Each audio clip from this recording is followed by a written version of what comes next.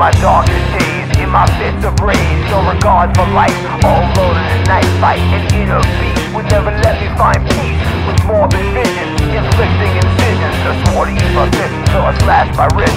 Walk of death most nights, had to settle my scores right. All that I could feel was grief and pain. To die my destruction, I was going insane. From the miserable depths of a faded soul, still the vows of redemption in a world so cold. Before I threw it all away, I make motherfuckers pay. I wouldn't go out without one last vow. Keep running away from my soul, I pray. Redemption declared on my soul, I swear.